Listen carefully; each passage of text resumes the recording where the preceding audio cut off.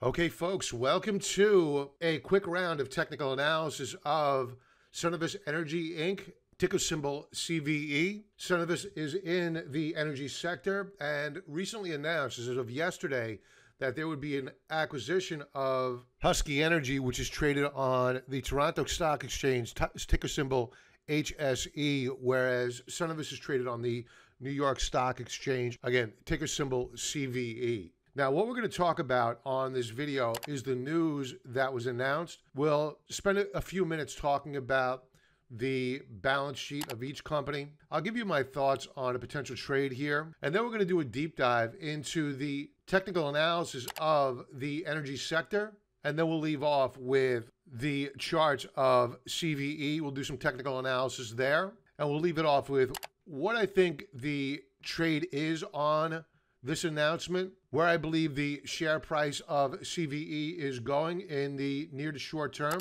and what will the catalyst be to propel the shares up higher. So let's get to it. In the news, off of Reuters, Canada's Cenovus Energy to buy Husky Energy for $18 billion. Now, this is a trend that's going on here in the energy sector, and it's during this phase of the consolidation phase of a sector where you really want to begin to take a look at the companies that are acquiring for the long term. Now, earlier this month, Concho Resources Incorporated agreed to be taken over by ConocoPhillips for $9.7 billion, and that followed Chevron Corp's $4.2 billion purchase of Noble Energy. So this is a trend we're beginning to see, and it's a very positive trend for the energy sector, which has been under a tremendous amount of pressure these past several years. This acquisition would give Cenovus some scale by making it the #3 Canadian energy company. And you may be reading this here saying, wait a minute, you just said $18 billion acquisition.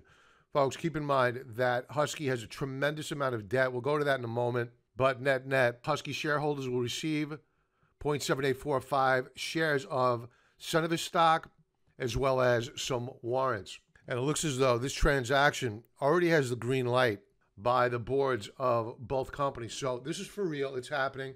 Expect a lot of volatility tomorrow morning, being Monday, in the shares of both Cenovus and Husky Inc.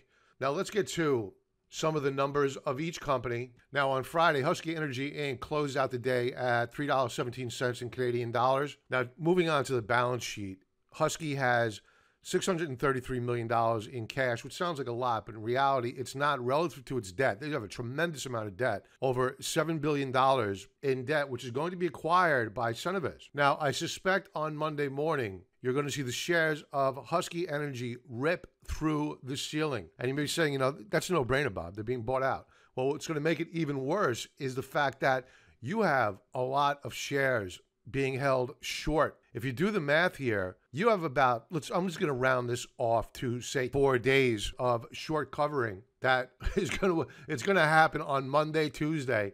So the poor son of a gun that is short of Husky Energy, I feel for you, and I also feel for the hangover you're going to have tomorrow morning after you're done with your second bottle of scotch today. So very bad news for shorts in Husky Energy Inc. Now taking a look at Cenovus, you know, this is their balance sheet. This is a company that has been through really, really rough times. Since 2015, they've seen a huge cash burn rate. They were carrying cash of $4.11 billion in 2015. As of the end of 2019, that dwindled down to $186 million. Now, the 5-year trend on sales and revenue has increased dramatically since 2015 from $13.06 billion up to a 2018 high of $20.84 billion in revenues. You saw a tick down in 2019 by about 3.18%.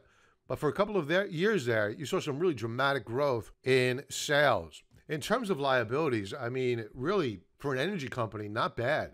They've done a really nice job of dropping down their debt from a 2018 high of $682 million down to $196 million in 2019. And when you take a look at their return on equity, that's pretty good. They're in the double digits on return on equity, nearly 12%. So apparently we have a fairly good management team at Cenovus And given how they're managing this company, they appear to know what they're doing. So in terms of confidence in their ability, it's pretty high.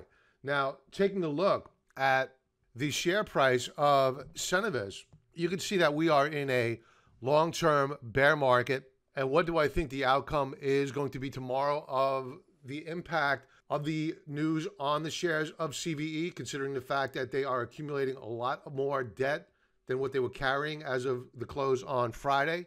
My prediction is that you're probably going to see a gap down. Now, if we don't see a gap down, well, then these shares are priced for a worst case scenario. Now, we're going to do some technical analysis here based upon my thought process that in all probability, you're going to see weakness in the shares of Cenovus on Monday, Tuesday, the remainder of the week. But let's talk about what the opportunities are here. We're seeing consolidation in the energy sector as a whole. Let's go to that chart of energy, and we'll come back to Cenovus in a moment. Here's the chart of the XLE monthly time frame, and you can see that energy peaked out in June of 2014, and ever since that point in time, we have been in a nasty bear market. But I'm of the opinion, because we have been buying energy stocks, I'm of the opinion that the bear market, in all probability, saw a bottom back in February of 2020 when you saw the baby get thrown out with the bathwater on energy stocks. We since rallied, seeing a peak on the XLE in June of 2020.